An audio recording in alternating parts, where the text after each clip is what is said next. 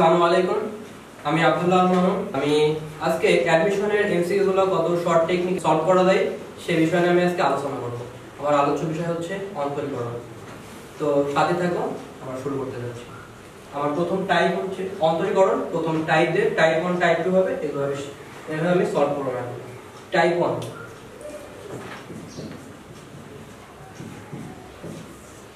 1 হচ্ছে কজের সূত্র সমূহ।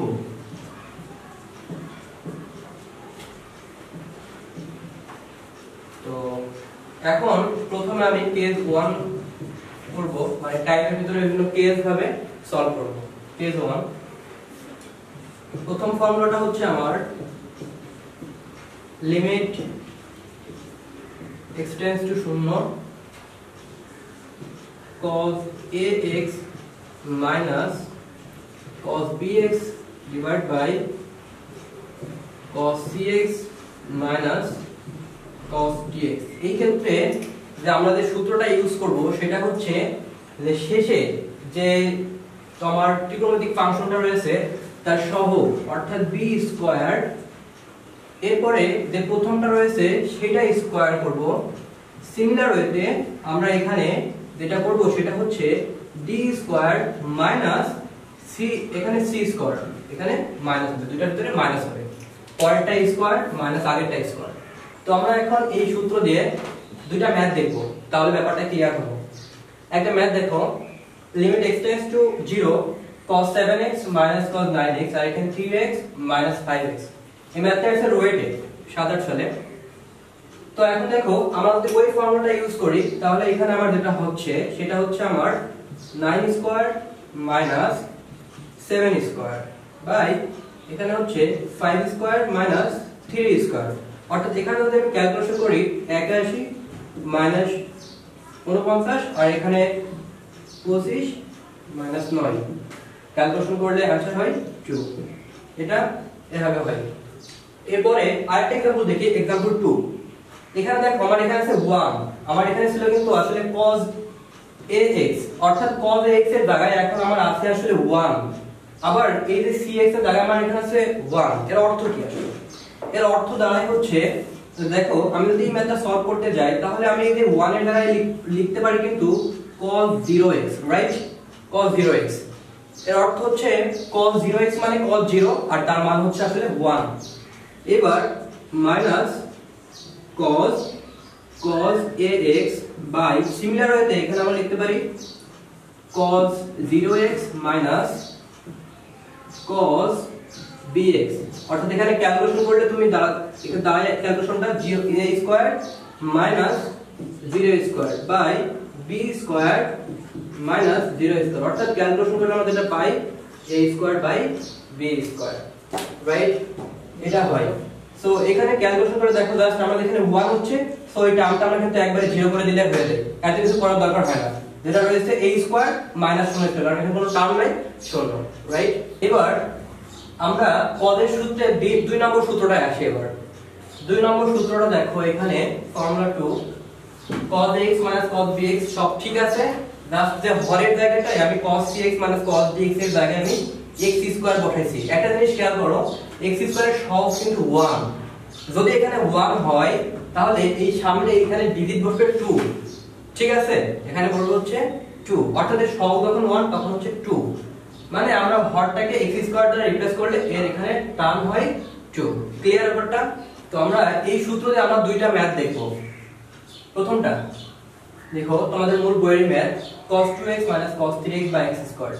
তাহলে এই সূত্র যদি আমি একটু ফলো করি তাহলে আমার কি হয় দেখো তো, 3 square minus 2 square by 2, right? কারণ এখানে x স্কয়ারের সহগ হচ্ছে 1। তাহলে এখানে আমরা ক্যালকুলেশন করলে যেটা পাই সেটা হচ্ছে তোমার 5/2। এটাই आंसर। এটা রাজশাহী ইউনিভার্সিটিতে 10-11 সেশনে আসছিল, আবার সিটাগং ইউনিভার্সিটিতে আসছিল 17-18 সালে। এর পরের एग्जांपले যাই। এর পরের एग्जांपल দেখো, পরের एग्जांपलটা কিভাবে করা যায়। আমি বলতেছি যখন x স্কয়ারের সহগটা 1 তখন নিচে পড়বে আমার 2। তাহলে আমি এই 3 টাকে যদি একটু বাইরে নিয়ে আসি তাহলে দেখো তো, এই যে এইটার জন্য আমি একটা সূত্র পাই না, সেই সূত্রটা দেখো, খেয়াল করো। এখানে আমার b স্কয়ার অর্থাৎ 7 স্কয়ার, এখানে 1 রয়েছে, তাহলে আমি এখানে লিখতে পারি 0 স্কয়ার বাই 3 3 না সরি x স্কয়ার এসে সব 1 হয়ে যাচ্ছে অর্থাৎ 2 লিখতে পারি।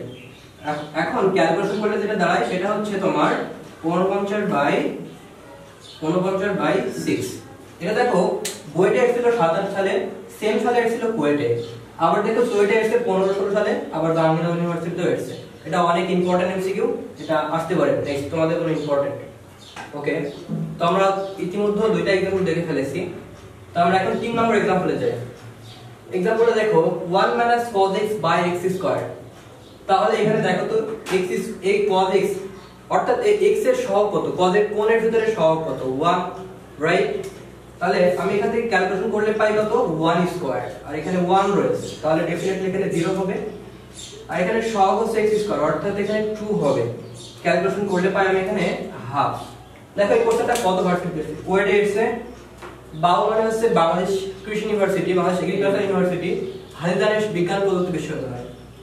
এর পরের কোশ্চেন দেখি, একই রকম জাস্ট 1টা এখানে দিয়েছে, cosটা এখানে দিয়েছে, তাহলে তোমরা বলে অ্যানসার কত, আচ্ছা কত হওয়া উচিত চিন্তা করো।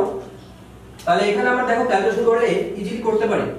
এখানে দেখো 0 মাইনাস সহগ আছে 1 স্কয়ার বাই 2 অর্থাৎ ক্যালকুলেশন করলে যেটা পাই মাইনাস হাফ। এটা ঢাকা ইউনিভার্সিটিতে এসেছে 13-14 সালে, রাইট? দেখো একই কোশ্চেন জাস্ট একটু ঘুরিয়ে দিয়েছে, তো ভার্সিটি কোশ্চেনগুলো এমনই হয়, জাস্ট একটু ঘুরিয়ে পেছিয়ে দেয়। আবার দেখো এই সেম কোশ্চেন x এর জায়গায় দিয়েছে x স্কয়ার এর জায়গায় দিয়েছে x স্কয়ার, লিমিট x ছিল সেটাকে x এ কনভার্ট করছে। সেম কোশ্চেন দেখো জাহাঙ্গীরনগর ইউনিভার্সিটি কপি করেছে, জাস্ট এইটা দিয়েছে। তাহলে তুমি বলো এটা आंसर কত হবে? চেঞ্জ হবে কি?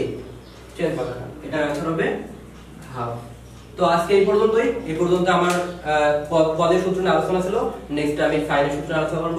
এবার আমরা আলোচনা করতে যাচ্ছি টাইপ কিউ অর্থাৎ সাইনের সূত্র নিয়ে। তো সাইনের যেমন পদের আমরা দুইটা সূত্র দেখছিলাম, এখানে সাইনের আর দুইটা সূত্র নাই, এখানে জাস্ট একটা সূত্র মনে রাখলে হবে এবং পদের মতো অতটা ডিফিকাল্ট না, এটা খুবই ইজি। তো সূত্রটা আমি একটু দেখে ফেলি। Limit x tends to 0 sin ax minus sin bx by sin cx minus sin dx। এখানে একদমই ইজি, জাস্ট তুমি একটা কাজ করবা, সেটা হচ্ছে জাস্ট এই সহগগুলো তুমি নিয়ে নিবা। তাহলে কি হবে a minus b বা এখানে হচ্ছে c minus d। এই হচ্ছে আমার সাইনের সূত্র। আচ্ছা, এখন আমরা যে সূত্রটা লিখলাম এই সূত্র দিয়ে আমরা কিছু ম্যাথ দেখি, তাহলে ব্যাপারটা ক্লিয়ার হয়ে যাবে। দেখো এখানে একটা ম্যাথ রয়েছে sin 5x sin 3x, আর এখানে sin 3x sin 2x। তো আমরা ম্যাথের সলিউশনটা যদি পাশেই করে দিই তাহলে দেখো কেমন হয়। এখানে আমার যেটা হয় সেটা সবগুলো নিতে হবে, তাহলে কি হবে এখানে 5 3 আর এখানে হবে আমার 3 2 অর্থাৎ आंसर হচ্ছে আমার 2। এই কোশ্চেনটা ছিল বুটেক্সে 16-17 সালে। ওকে, এর পরের কোশ্চেনটা দেখি। দেখো sin 7x sin x divide by sin 6x। তাহলে এটা যদি আমরা ক্যালকুলেশন করি তাহলে এখানে কি হয় দেখো তো 7 মাইনাস এখানে 1 আছে, তাহলে 1 আর বাই এখানে sin, আর এখানে লেখা যায় না যে sin 0x এই জিনিসটাকে, তাহলে আমি কি লিখতে পারি 6 0 অর্থাৎ आंसर হয় আমার 1। এটা ঢাকা ইউনিভার্সিটিতে এসেছিল 15-16 সালে। এর পরের কোশ্চেনটা দেখি। পরের কোশ্চেনটা হচ্ছে দেখো sin 5x sin 7x। এই কোশ্চেনটা যদি দেখি তাহলে আমার কিন্তু এটাকে আমি একটু মডারেট করে লিখতে পারি যে sin 0x আর এখানে মাইনাস sin 0x। তাহলে এটা সিমিলার, জাস্ট একটু চিন্তা করলে হয় যে 5 0 আর এখানে হবে 7 0 অর্থাৎ आंसर হবে 5/7। এটা আসলে বুটেক্সে 11-12 সালে। পরের টাইপ আলোচনা হবে, পরের টাইপ আমি আলোচনা করতে যাচ্ছি এই মুহূর্তে। আমি আলাদাভাবে দেখেছি যে সাইনের সূত্র বা পদের সূত্র। এখন আমরা যে সূত্রটা দেখব সেটা হচ্ছে sin tan sin inverse tan ইনভার্সের মিশ্রিত সূত্র, অর্থাৎ যেখানে sin অথবা tan থাকবে অথবা sin এর সাথে sin ইনভার্স থাকতে পারে, tan ইনভার্স সাথে tan থাকতে পারে, যে কোনো ভাবে থাকতে পারে। তো আমরা এখন এই সূত্রটা একটু দেখি কেমন সূত্রটা। তো এখানে আমার একটাই কেস আছে, একটাই সূত্র, এই সূত্রটা মনে রাখলে ম্যাথগুলো পারা যাবে। তো সূত্রটা হচ্ছে এমন x tends to 0 limit x tends to 0, এখানে ধরো থাকলো sin ax আর এখানে থাকলো ধরো tan bx। ধরো এমন না থেকে যদি আমার এখানে থাকে যে tan ax sin bx, আচ্ছা যদি এমন না থাকে, যদি এমন থাকে যে ধরো দুইটাই tan এ আছে, অর্থাৎ tan ax by tan bx, এবার তাহলে sin tan মিশ্রিত tan tan রয়েছে। আবার যদি আমার এমনটা থাকে যে ধরো আমার এখানে এমন আছে যে sin ax বা এখানে ধরো আমার আছে tan ইনভার্স bx, অথবা এই জিনিসটা এইভাবে থাকতে পারে যে এখানে আমার sin inverse ax by tan bx, আবার এই জিনিসটা উল্টায় দিলেও লেখা যায়, যেমন ধরো আমি উপরে লিখলাম tan আর নিচে sin, আসলে একই হবে। আবার ধরো এমন থাকতে পারে যে sin ax বাই ax, অথবা আমার ax টা সরি এখানে bx হবে, একটু ভুল হলো bx, আবার ধরো bx টা উপরে, ধরো এখানে ax উপরে আছে, এখানে থাকলো আমার sin bx। আবার যদি এমন থাকে যে আমার এখানে থাকলো tan ax বাই bx, অথবা এরকম না থেকে আমার যদি এরকম থাকে যে ax বাই tan bx, অথবা এমন থাকতে পারে যে এটা ইনভার্স থাকবে, অর্থাৎ এটা ইনভার্স করলে কেমন হয়, এটা ইনভার্স করলে দেখো তো sin inverse ax by bx, অথবা এটাকে যদি তুমি এইভাবে করো তাহলে কি হবে sin ইনভার্স bx। আবার আমি সিমিলার tan এর ক্ষেত্রে করতে পারি, tan এর ক্ষেত্রে কেমন করে করা যায় tan inverse ax by bx, অথবা আবার এরপরে দেখো আমি এইটাকে কোনটা দিব, এই যে এইটাকে, তাহলে যেটা হয় সেটা হচ্ছে ax by tan inverse bx। তো দেখো আমরা এখানে দেখতে পাচ্ছি যে sin tan মিশ্রিত তার ইনভার্স রয়েছে, আবার একটা টার্ম চলে গেছে, হ্যাঁ একটা ইনভার্স রয়েছে, তারপর একটা শুধু সহকারে দিচ্ছি, যেভাবেই থাকুক না কেন আমার অ্যানসার হবে জাস্ট দুইটার সহ।